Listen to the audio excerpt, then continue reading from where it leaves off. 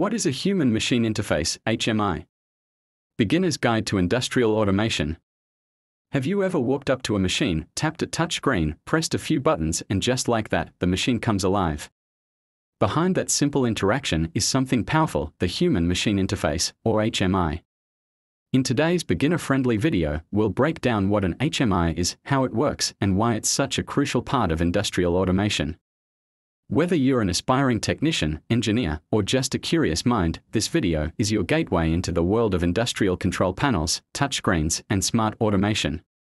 Let's dive in. What is an HMI? So, what exactly is a human-machine interface? At its core, an HMI is any device or software that allows a human operator to interact with a machine, system, or process. Think of it like the dashboard of a car. It doesn't drive the car, but it gives you real-time feedback, speed, fuel, warnings, and lets you control functions like the AC, music, or navigation. In the industrial world, an HMI gives operators a visual window into what's happening inside a machine or process. It displays data like temperature, motor speed, pressure, or system status and allows control through buttons, sliders, or touch inputs. The goal? Safe, efficient, and user-friendly machine operation. Evolution of HMIs. HMIs have come a long way over the years. In the early days of automation, operators used physical panels filled with push buttons, selector switches, analog meters, and indicator lights. These were basic but functional. Then came text-based displays, monochrome LCDs that could show a few lines of data. Today, we have full-color touchscreens that look and feel like smartphones, displaying animated graphics, real-time charts, and interactive dashboards. And it doesn't stop there. Some HMIs now support web access, mobile control, voice commands, and even augmented reality. We're not just interfacing with machines anymore, we're managing entire smart factories from a single screen. Components that make up a human-machine interface. So now that we know what an HMI is, let's break down what actually makes an HMI tick. Behind that sleek touchscreen or colorful display, there are several key components working together to give operators full control over machines and processes. Let's look at the essential building blocks of a modern HMI. Display unit. This is the most visible part, literally. It's the screen the operator interacts with. HMIs can use LCD, LED, or TFT screens, depending on the application. Some are small and simple, just enough to show a few values. Others are high-resolution, full-color panels with touch capabilities. They can support multi-language interfaces, animations, and graphical dashboards that visualize real-time processes. Think of it like the control tower of an airport, always showing what's happening, what's going wrong, and what needs attention. Input devices. Next up, input, how the operator gives instructions to the machine. In older systems, this was done through buttons, switches, or keypads. But modern HMIs, they are touch-based. Operators tap, swipe, and scroll just like they would on a tablet or smartphone. Some even support multi-touch gestures or stylus input for more precision. This direct interaction makes operation faster, easier, and more intuitive, especially on complex systems. Processor, CPU. Like any smart device, an HMI needs a brain. The CPU, or Central Processing Unit, is what runs the software, handles data processing, renders graphics, and manages communication with other devices like PLCs and sensors. A fast processor ensures smooth graphics, quick response times, and real-time updates, which are critical when managing time-sensitive industrial processes. In simpler terms, without the CPU, the HMI is just a fancy screen. Memory, RAM and storage. Next, memory. Just like your phone or computer, an HMI uses RAM and internal storage to function. It stores the operating system that runs the HMI, all the graphical elements like buttons and animations, alarm logs, trend data, and often recipes, which are preset parameters for different production modes. Communication ports. Now, let's talk connectivity. An HMI doesn't work in isolation, it talks to PLCs, sensors, drives, and sometimes even the cloud. It does this using communication ports. These might include Ethernet ports for fast, real-time data exchange, Serial ports like RS-232 or RS-485 for older devices. USB ports for firmware updates or data transfer. And increasingly, wireless options like Wi-Fi, Bluetooth, and even cellular or cloud connections. The type of communication used depends on the environment and system complexity. Software. Finally, the soul of the HMI, the software. This is where engineers design everything the operator sees and interacts with. Custom dashboards, alarm pages, trend charts, pop-up windows, start-stop buttons, and links to PLC data. Popular HMI programming platforms include Siemens WinCC, Rockwell's FactoryTalk View, Schneider Electric's Video Designer, Mitsubishi's GT-Works, and many more. The software defines how the machine talks back to the operator, making the HMI not just a screen, but a full communication bridge between man and machine. So, when you look at an HMI, don't just see a panel.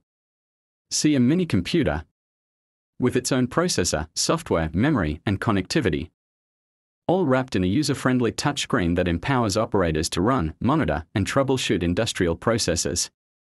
And when these components work together in harmony, the result is a powerful control interface that keeps machines running smoothly and safely. Types of HMIs. Not all HMIs are created equal. Let's look at a few common types. Push-button replacer panels. These are basic panels that mimic traditional control stations. They simply replace physical buttons with digital ones. Data handlers. These are more advanced. They collect, display, and log real-time data, like pressure readings, motor status, or temperature levels. Operators can use these for monitoring and diagnostics. Supervisory HMIs. These are often part of larger SCADA systems. They don't just control a machine, they monitor entire processes across factories, plants, or even remote locations. You might find HMIs built into machines, control panels, or even portable tablets. Their size and function depend on the complexity of the system they manage. How HMIs work with PLCs. Here's where it gets interesting. Most industrial HMIs work hand in hand with programmable logic controllers, or PLCs. The PLC acts as the brain of the system. It controls the logic, turns motors on and off, opens valves, checks sensors.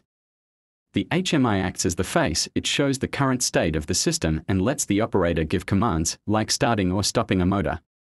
Communication between the PLC and HMI happens over industrial protocols like Modbus, Ethernet, IP, Profinet, or RS-232. Imagine a touchscreen with a Start button. When the operator presses it, the HMI sends a signal to the PLC. The PLC sees the command, runs its logic, and starts the machine. Then it tells the HMI, "I'm running now." The HMI updates the display, maybe changing the status to green or showing a running animation. That's the beauty of HMI plus PLC integration. Key features of modern HMIs.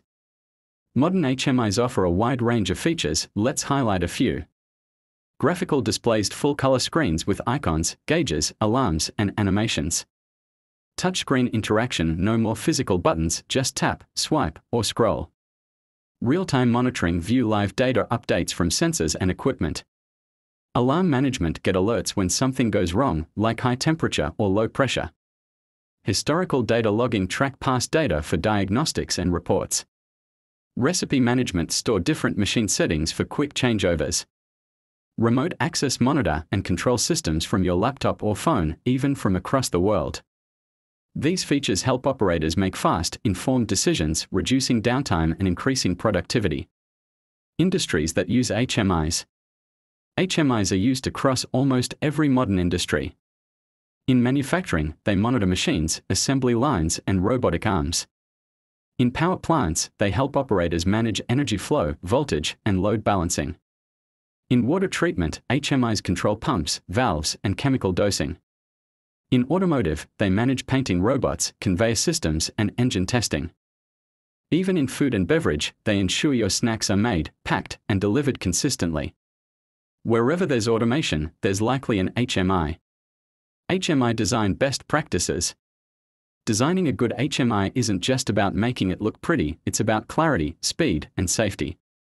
Here are some best practices. Use clear labels. No operator wants to guess what a button does.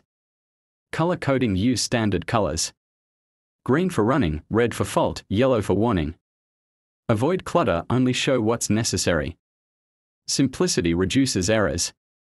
Group related items like showing all motor statuses in one screen. Include alarms and logs so operators know what went wrong and when. A well-designed HMI improves operator efficiency, reduces training time, and prevents costly mistakes. To wrap it up, a human-machine interface is more than just a screen, it's the vital link between people and machines. As automation grows more advanced, HMIs are becoming smarter, faster, and more connected. Understanding HMIs is essential for anyone entering the field of industrial automation. Whether you're wiring panels, programming PLCs, or designing factories, the HMI is where it all comes together. If you learned something new today, give this video a thumbs up, subscribe to the Control Brainiac, and hit the bell so you don't miss the next automation deep dive. Thanks for watching, and as always, stay brainy.